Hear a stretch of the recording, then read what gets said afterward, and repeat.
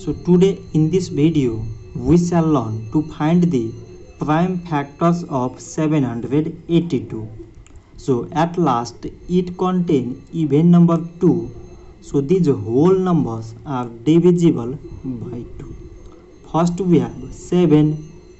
So 2 times 3 means 6. On subtracting we get 1. And this 8, 18. So 2 times 9 means 18. And 2 times 1 means 2. So now we got 391, which is exactly divisible by 17. So here we have 39. So 17 times 2 means 34. On subtracting we get 5. And this one 51. So 17 times 3 means 51. So now we got 23, which is a prime number. So it is exactly divisible by 23 only, and on dividing we get 1.